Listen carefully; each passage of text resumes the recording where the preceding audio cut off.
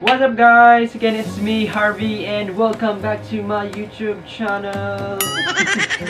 So for today's video we'll have another part 2 of our unboxing unwrapping Shopee 1111 parcel. So the first part I already uploaded it in my channel katong kining microphone that I am using right now and the tripod nga akong gitry na gamit karon.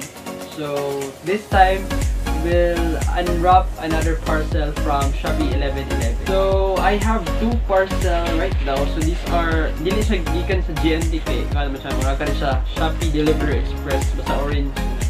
So I have one and the second one.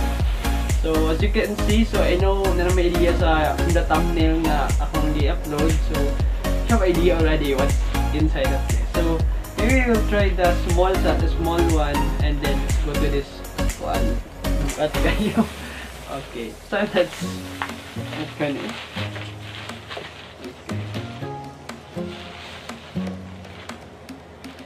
Okay. Na pa ipakapin. Wala siya. Okay, so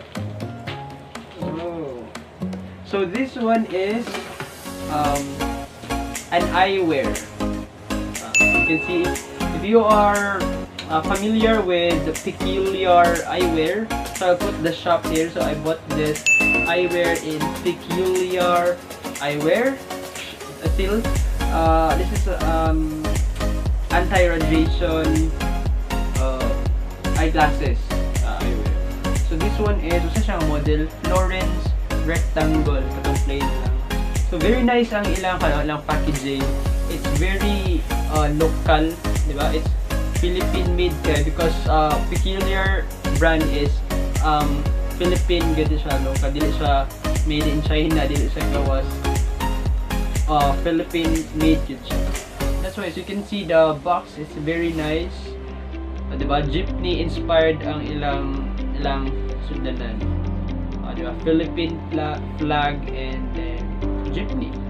So nice. So itong amblihan no? Saan ko pag-upload? Ay sablihan sa no? Okay, so ano siya no? Na-update na siya. Ano na rin siya dali. It's very nice. Kaya na siya pwede ka ng pang regalo gani. Pwede, you can write a message here sa imong hatagan. Kaya naman. Okay, so what's inside the box is there's a case that waits out. And there's wiper pang trapo sa lens, and then card instruction kanang pang test gani sa blue light nga radiation kung makakuan mo siya. So i-test ko na siya later. And then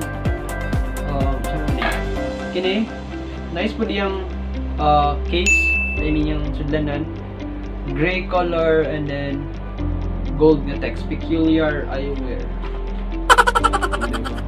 So muna siya ang flashlight kanang anti-radiation kanang murag blue light ba nga makuan nga mo test kung ang kini siya nga glasses or anti-rad kung mo protect ba gid siya from the UV. So let's try it out.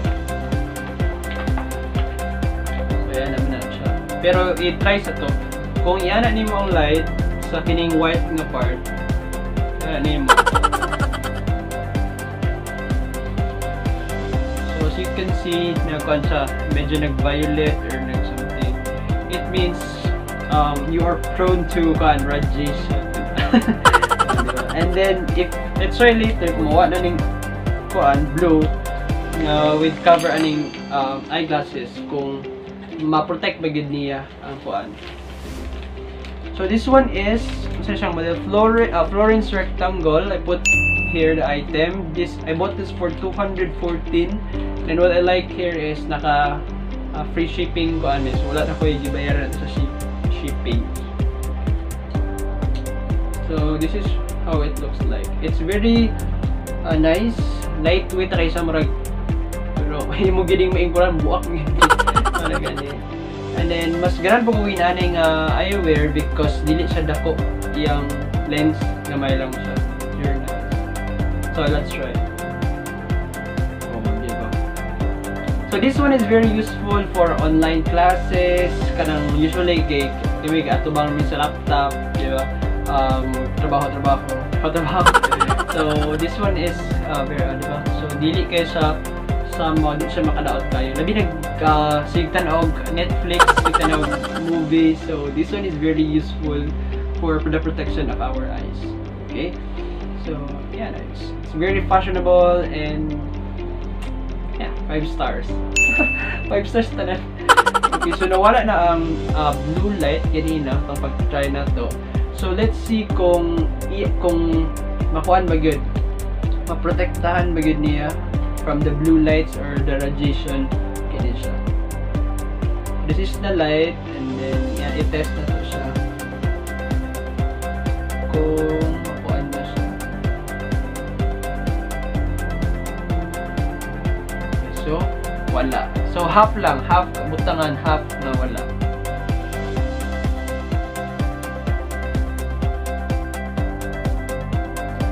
Okay. So, as you can see, ang half nga na glasses, so wala siya blue mark. Katong na half, naa. So, really legit siya. So, this is very nice. So, if you want to order this one, so this is from Peculiar Eyewear. So you can check out their shop sa Shopee. Very nice. So pwede pa ito magsuot. Okay. So with the case, and then if you want to clean it, so you can just use your wiper. No. Nice. So ako lang sa inyo taguan kay kung mag-kuan ring light, kung reflect ang light. So light na ako. Sorry. Okay, so this time let's go to the next item. So this one is the uniform. I mean the tela pa din siya. Dili pa din siya ang ready-made na gani. Kaya should put ang sukod sundan pa man kanila, di ba? So matigluag or guot or abot din ito. Hindi na siya, but this is ready to tahik na lang. All things are in. So these are 4 types of tela. So this is the one, and then wait isa na nga to. So muna ang pang Monday. Diba? This is the new uniform sa DepEd for the school year 2021-2022. So di na siya duha, nabalik-balik lang, so upat na siya. So this one is for the Monday, green na masyag olive green, di ko siya apple green. So this comes with a tela sa slacks which is black, and then green sa kuan, and then nasa botones, and then narapod siya pattern kung unsay para ang sastre igon lang sa mutanaw diri. Pero I think wala ni siya zipper, so mapalit pa daw si Ma'am Genoa o zipper.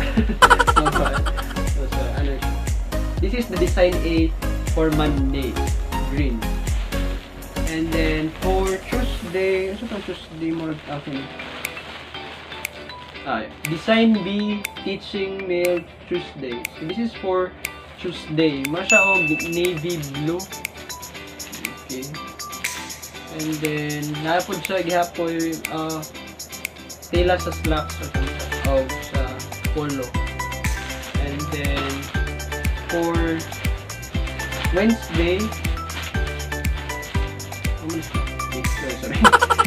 for Wednesday, this is the C Wednesday, gray, light gray, and then black Japanese slacks. And then for the Thursday is designed D for Thursday. Medyo konsa na yung mga detail na yung mga stripe, and then light blue Japan ang slacks. So then let's open that. Okay, so this is the one Monday. So i-open ako. Nice quality. Dili siya bugnaw siya init. Okay, so napod siya mga ito ganit embroidery na tawag, so design katong direct na. So maybe I'll insert the design na lang there. This is for Monday. Pamain po, olive green. Okay, wala siya for Monday. So the next item, this is the Tuesday. So out of all the colors, murag kini akong ganahan because it's not common sa mga uniform gani. Common ba ang mga gray, mga blue.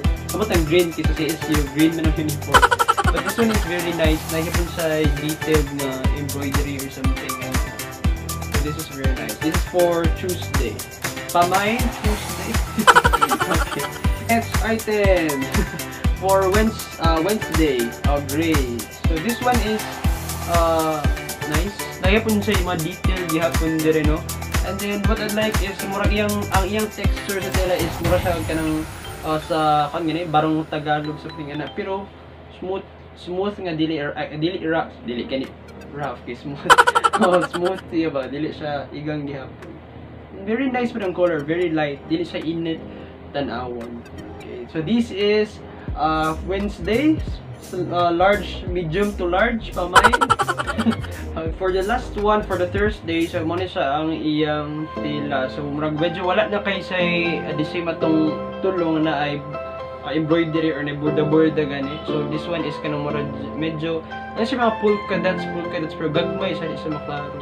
Mo siya kanang pang simba gani for Sunday, pwede sa ina na style. I don't know. Mo siya for Thursday, pamain Thursday. Pero da siya kauban nga murag ginani, mo siya pang sa sleeves siya nga murag stripe gihapon. Ay dili dai sa kuan, there is a drawing, there is a chest part. Full button gyapon sa full button katong isa kay half raman to siya dire. Sige, full. Okay. You want to order this kanang tela. So if you are wala pa kanang patahi, you're from DepEd and then you are newly hired or something like me. So I'm bago pa lang ko. So that's what I'm padayon ko. So if you want to order, you can check out the shop Squash Heart Tomato or Squash Tomato.